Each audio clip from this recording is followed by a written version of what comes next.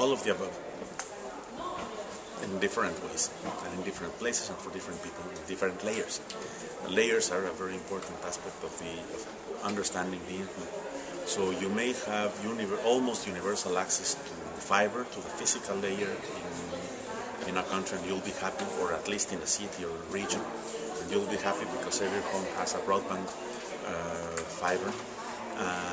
But you may find that the access to content has been fragmented by content providers or by ISPs and other intermediaries. So I think there's no way to forecast one trend for that question.